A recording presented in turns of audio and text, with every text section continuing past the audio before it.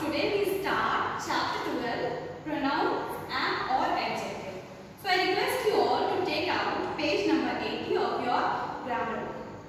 Alright, before beginning the chapter, I would like to recall the definition of pronoun and adjective. So what is a pronoun, children? A pronoun is a word that is used in place of a noun. Alright, to avoid the repetition of noun. We have studied that he, she, it, they, these, those, all are pronoun. Now what is adjective? Adjective is a word that is used to describe a noun or a pronoun.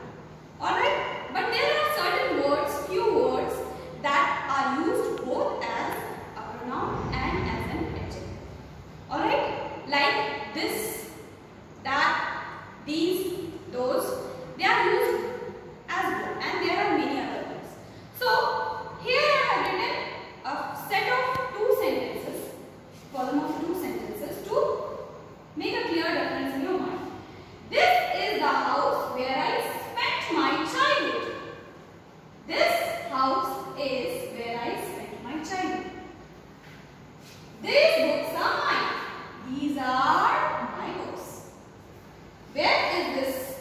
Whose is this lunchbox? Whose lunchbox is this?